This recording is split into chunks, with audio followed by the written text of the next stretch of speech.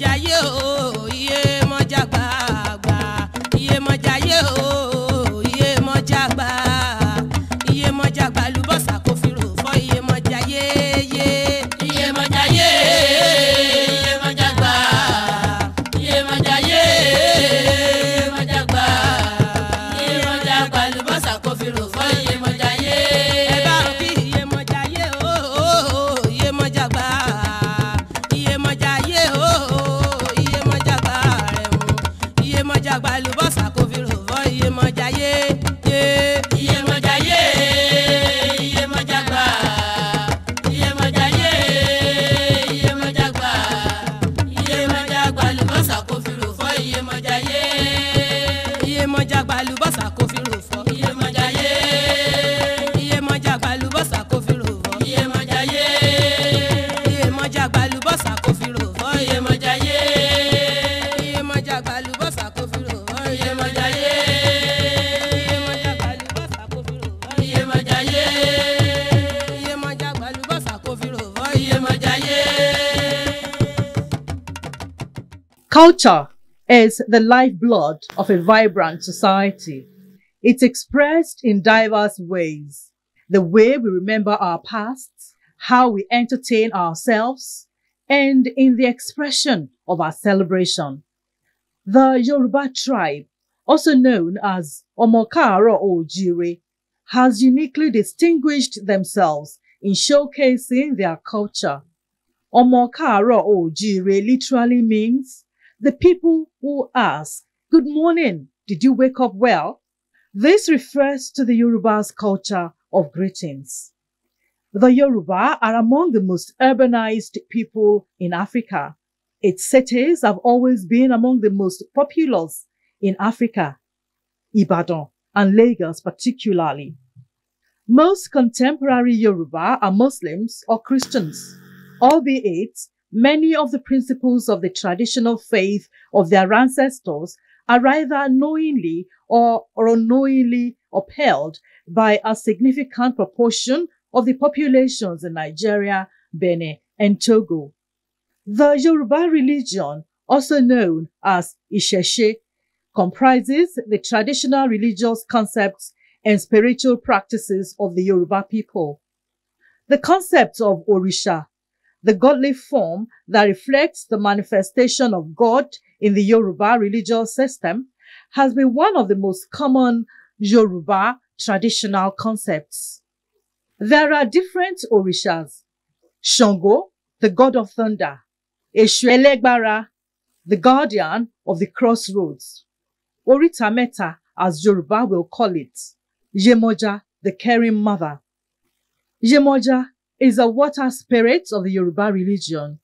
She is regarded as the mother of all Orishas. Yemoja literally means mother of fish children. Yeye Omo Eja.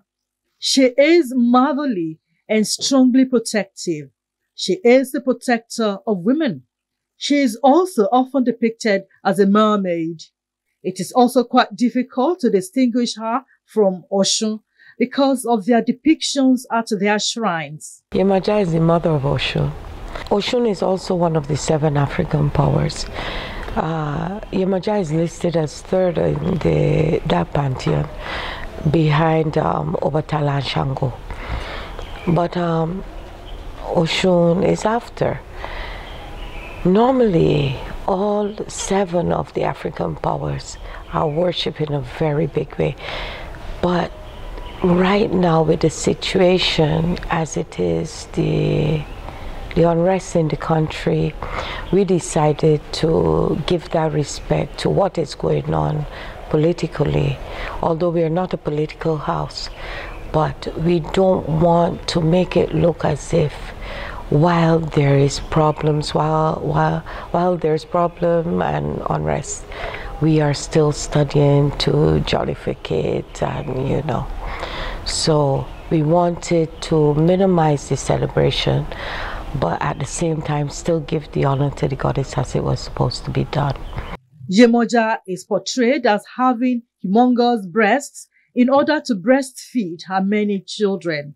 Yemoja Festival was celebrated on the 18th of September 2021 at Ila'su, Oyo State. Ila'su is an ancient Yoruba city.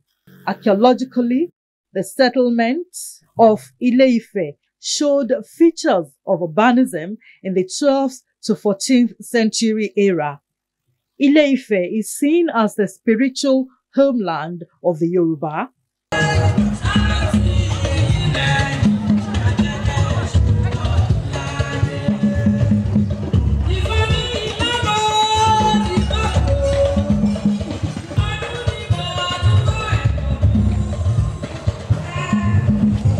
Spirit of water, mother of the earth, Yemoja spirit.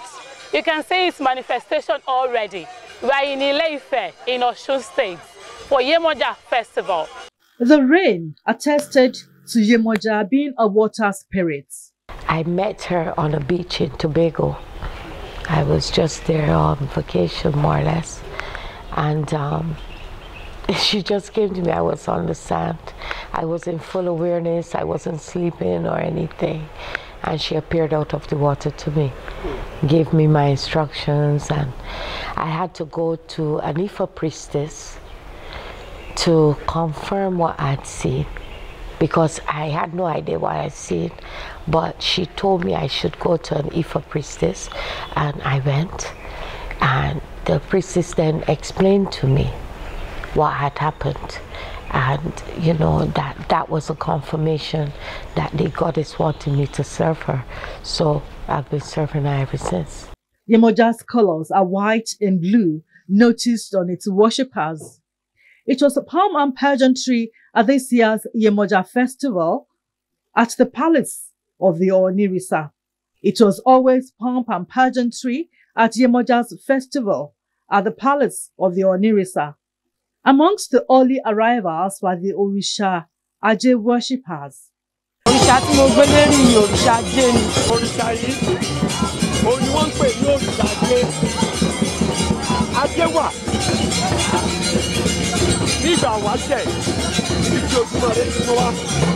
Òrìṣà Ajé nìyí. Tí wọ́n bá ti bọ Ajé tán, wọ́n gbọ́dọ̀ bọ òrìṣà tó ní. Eléyìí ni wọ́n ń pè ní òrìṣà Ajé. Irú èmi bá ó yẹ kí Ajé ẹ̀ jáde. Àbátá ó dìgbà ọlọ́jọ́ ní gbogbo ẹ̀ tó jáde papọ̀. Òrìṣà Ajé lélẹ́yìí. Tí wọ́n máa fi ń ṣèwúre pé orí mi jẹ́ ńlá jẹ́ lówó, ẹ̀nìyàn mi jẹ́ ńlá jẹ́ lówó. Òrìṣà Ajé tẹ̀lé mi kárẹ́lé. Ajé wá bá mi dé, wá bá mi sùn, wá bá mi jí. Ajé wá fi lébi ṣe bùgbé òrìṣà Ajé rèé. Tí wọ́n fi ń ṣèwúre lọ́dọọdún tá a bá wà lọ́dọ̀ bàbá wa. However, Dr. Ayodele Amik, the Yemoja priestess, has this to say. Money is the only thing that can help them. Actually, there are other things that can help you more than money. Money is just a tool.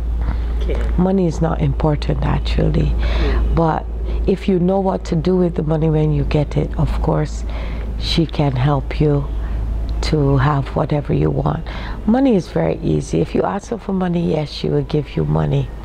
But she also knows to ask you, why do you need this money? And counsel you to using the money in the correct way. So it's not just coming and asking for money. Yes, she will give you money. She will give you gold. She will give you jewels. She will even give you a husband. You know, that one is very simple, very easy for her. Just come, you make your supplications. If you notice in the pool, there are several fish that are there. Those are her messengers. So all you need to do, you just write her a small letter. Okay.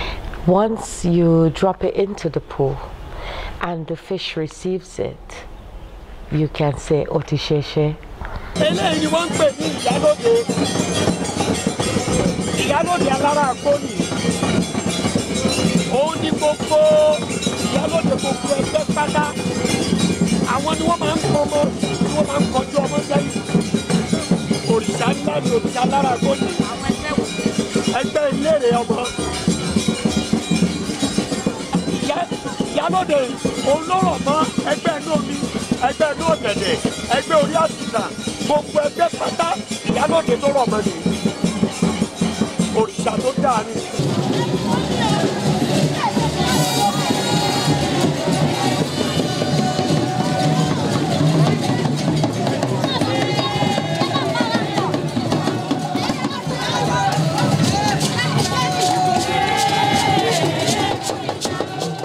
The procession moved to the Yemoja shrine at Ilode, Ile-Ife.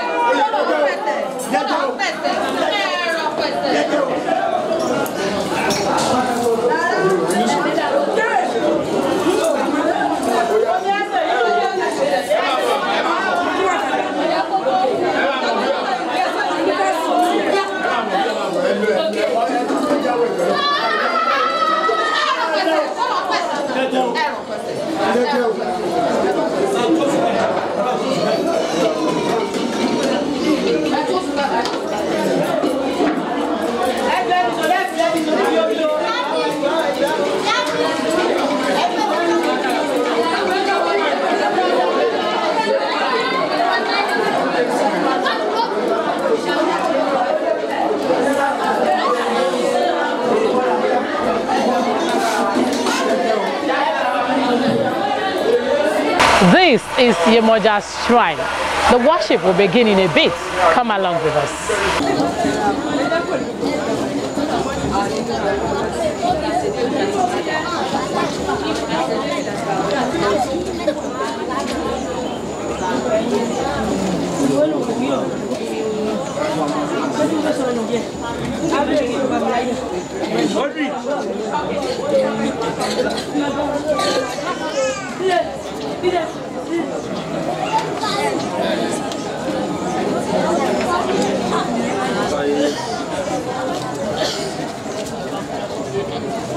Guess what? Eshu, Elegbara, Ogola Aroye, Ajongolo Ọkùnrin Òde, Ila'su, came to pay homage at the Yemoja shrine.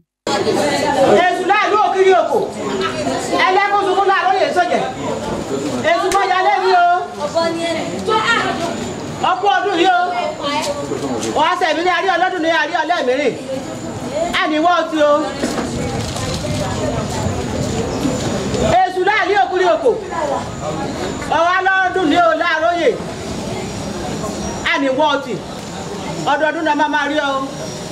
Ayé o. Ada fún. Tó máa kí Yemoja.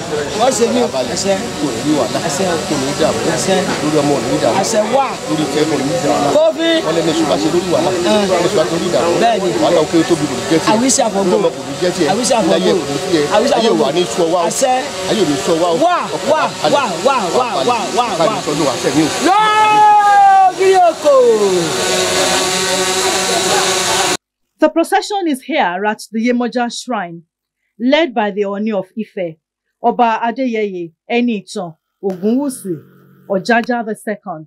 Kabiesi's forefather was Oba Orayegba Ojaja I, who was the 44th Oni of Ife, ruling from 1878 to 1880.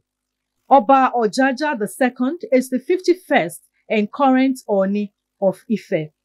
By the virtue of Kabiesi's responsibility as the spiritual leader of the Yoruba people, saddled with making supplications to God and the Orisha on behalf of the Yoruba tribe and the world at large during annual festivals, this Yemoja Festival was not an exception.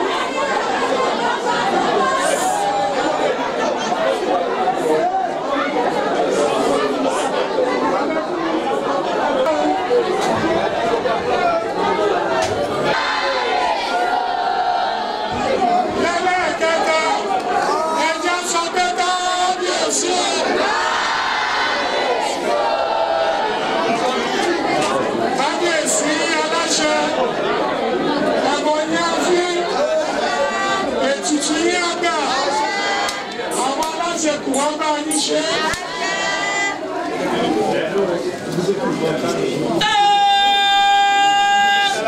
Tí a máa rú mọ́lẹ̀. Ẹ jẹ́ kí gbogbo wa máa sọ ẹ máa ṣàdúrà.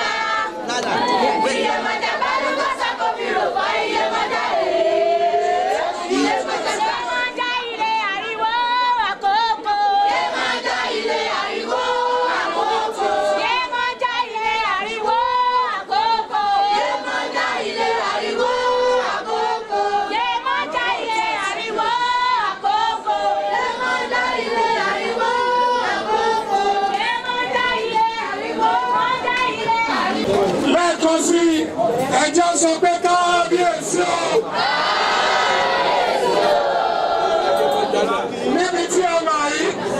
ibi tí àdúrà ti ń gbà ní bàbá ní kí gbogbo wa ká náwó wa síwájú wọ́n ní ká náwó wa síwájú wọ́n yá máa tọrọ tó bá fẹ́ máa tọrọ tó bá fẹ́ máa tọrọ lọ́wọ́ ẹ̀ síwájú máa ń tó ọ̀rẹ́ náà máa tọrọ tí wọ́n fẹ́. Sọ́kẹ́ ìgbésí ayé mi kò ní lójú. Bí omi ewé bá ṣe máa lọ, ayé tèmi ọmọ fún. Bóyá máa ṣàdúrà ẹgbẹ́ wa ní síwájú. Àwọn ọmọ wa ní lẹ́gbẹ̀ẹ́ ẹ̀fí tó rí rí. Somebody will be back again. Ọjọ́ máa ṣàdúrà sórí à. Onílẹ̀-èdè Áfíríkà.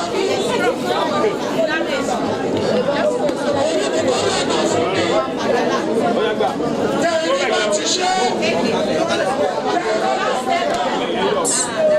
Ọjọ́ máa fọwọ́ sórí à.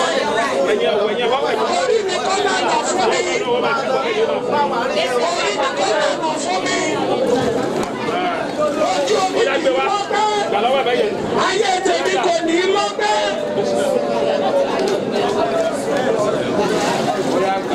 Ọyọ́ máa sọrí fọwọ́ kọrí ẹ̀ fọwọ́ kọrí ẹ̀. Sọ pé orí mi kò gbè mí. Ó ṣe gbọ́dọ̀ pa orí mi kò gbè mí. Ó ṣe gbọ́dọ̀ dì mí wọ́fọ̀. Orí mi gbè mí. Ó yá owó ẹ̀ lórí ẹ̀ orí mi gbè mí. Somebody be ready. Somebody be ready. Oh yeah, for somebody be on the phone. Somebody be on the phone. Somebody be on the phone.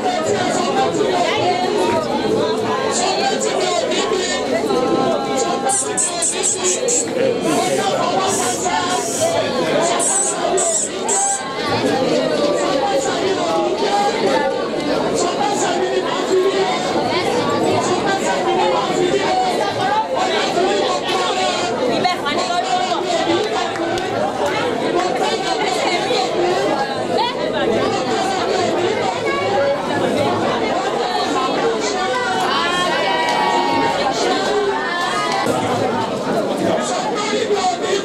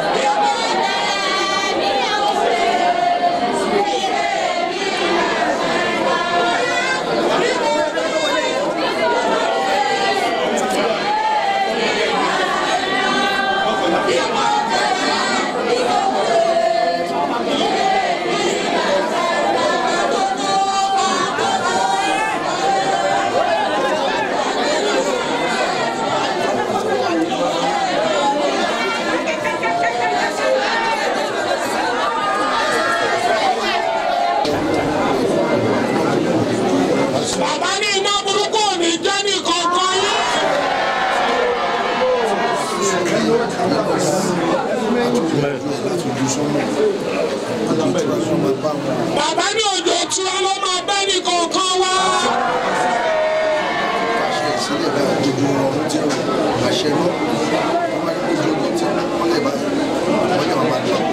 Bàbá ní gbogbo bẹ́ẹ̀ bá ṣe ṣe láyé yìí, ìmọ́lẹ̀ máa bá yín.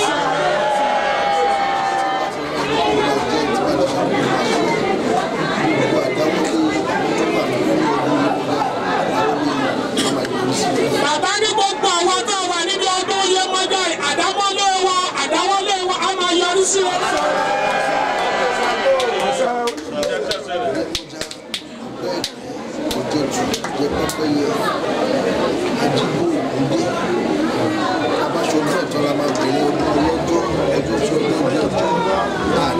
Bàbá ní Yemoja bá bá ṣọdún ẹ̀tọ́ la máa bẹ̀rẹ̀ ọdún ọlọ́jọ́ gbogbo wa ní fọjọ́ ọlọ́jọ́ náà.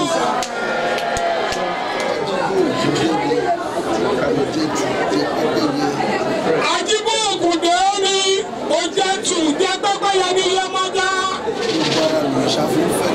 Gbogbo ara ló ní ṣàfihàn tù. Gbogbo ibi tí a bá dé kábíyèsí ayé màmá tù ní lọ́la.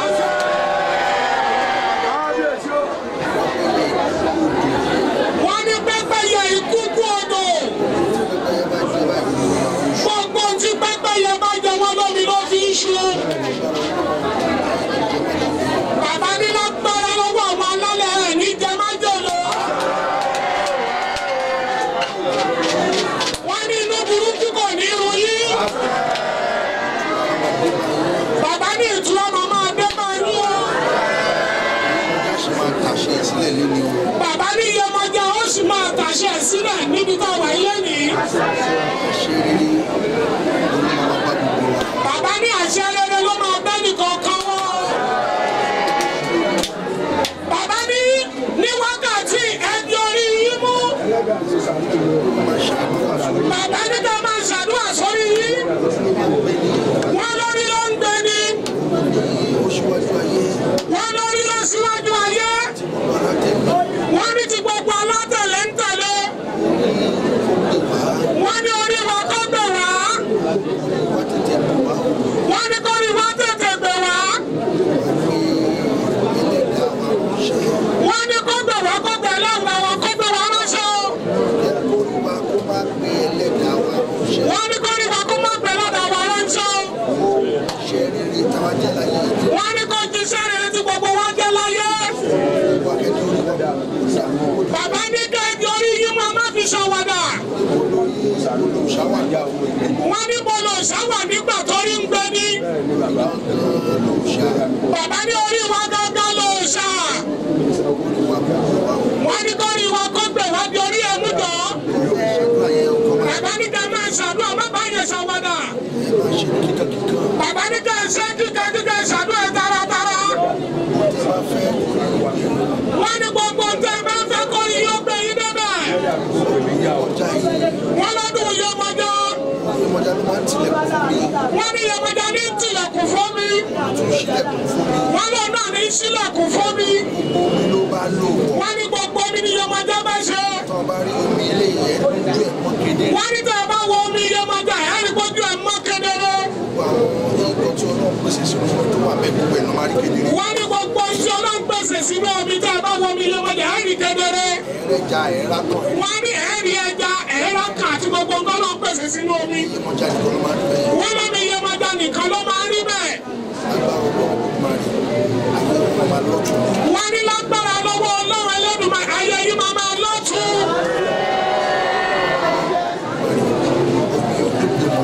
Bàbá ní lágbára lọ́wọ́ Ọlọ́run Ẹlẹ́dùmarè omi ò ní gbé yín lọ. Bàbá ní gbogbo wa àmì támáyé lọ́ra. Bàbá ní ayé àtúlẹ̀ lé ìṣẹ̀lẹ̀ yìí. Wọ́n ní gbogbo òrìṣà ní fẹ́yẹ̀ tù. Wọ́n ní gbogbo ara lòrìṣà ní fẹ́yẹ̀ tù. Bàbá ní lágbára lọ́wọ́ Ọlọ́run ayé máa tù yín sí rere. Ọlọ́run ò ní fi yín. Wọ́n ní àwọn máa tù yín ni o. Wọ́n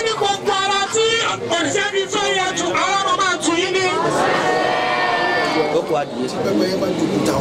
Bàbá ní tí pẹ́pẹ́yẹ bá jẹ òkúta omi ló máa fi ṣú. Lálọ́dọ̀ ní gbọ̀dì lára yín. Wọ́n lómi náà ní gbọ̀dì lára yín. Wọ́n lọ máa gbé ní ayé ṣe rere. Bàbá ní ẹ̀mí pẹ́pẹ́yà. Bàbá ní gbogbo nǹkan wà ń wí àrò àrò mọ́.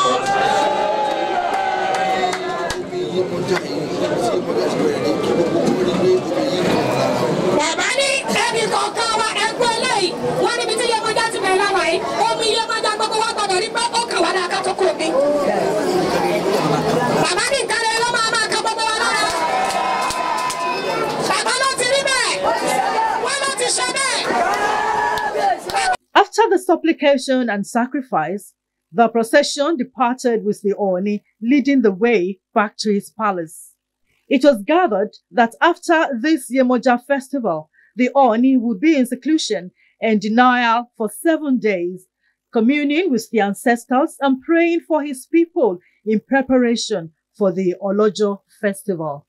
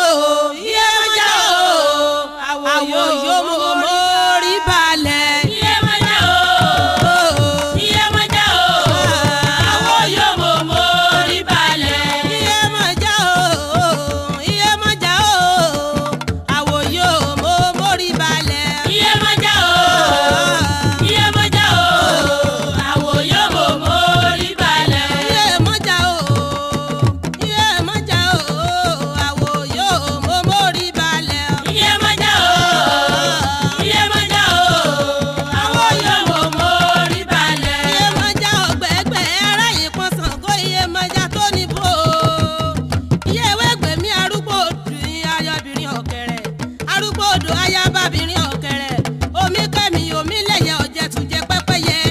Yemoja tó bímọ líle ní Sango fi